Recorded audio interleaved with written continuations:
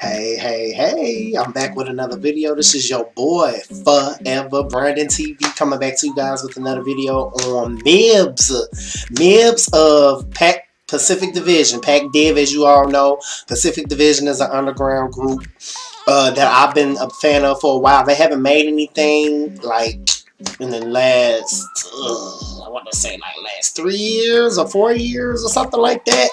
But anyway, Mibbs is one of the members of Pacific Division. As you know, him, his brother, and his best friend formed a group.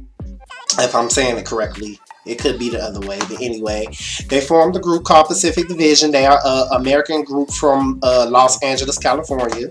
Guys, Mibbs has a solo album out entitled "Killer of Sheep." Guys, now for one, what caught my attention about this damn album cover was the face paint. Okay, I'm like, okay, is he a part of Strange Music? Is he a part of, you know?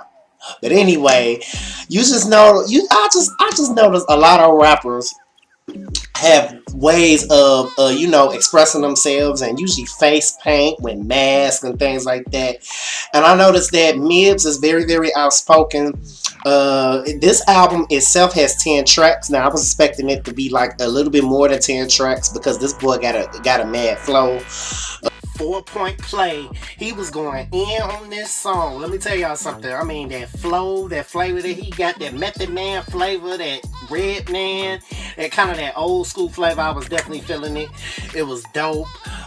He was just saying, you know, he got 3 bitches. He got, you know, he just, you know, stunting. He's stunting basically on the song, and I was definitely feeling it. I really love it. That was number 1. Number 2 of the album is Gospel featuring T-Flex. Gospel is just kind of, in my opinion, relating to like the black community. You know, he's talking a lot about people dying every day, you know, just what it is, what it's like to be black and struggle. I was definitely feeling it. Night had a nice beat on the song. I was definitely feeling it. It was dope. That was number 2. Number 3, oh my lord, oh my lord.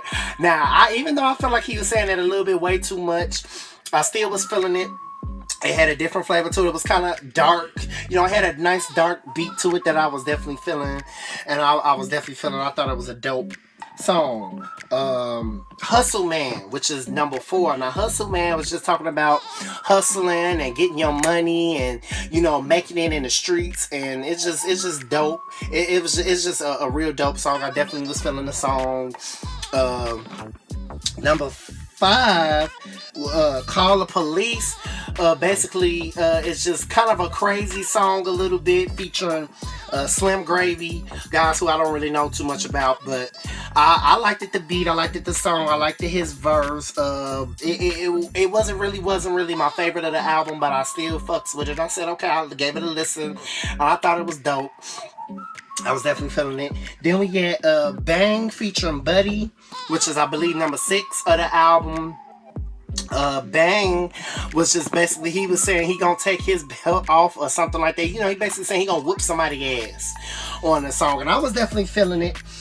It was dope. It was dope. American Me, which is number 7 of the album. Yes, American Me had a nice flavor to it that I was feeling. You know, it was just kind of like kind of political in a way. You would say it was kind of political. It was very short, but I was definitely feeling the song. Now, Night Rider, which is probably the nastiest song on this album, I was definitely feeling it. This is probably one of my favorites of the album. Y'all, he was talking a little shit on this song, you know, talking about this girl gonna be his Night Rider, and, you know, do something strange for a little piece of change, basically.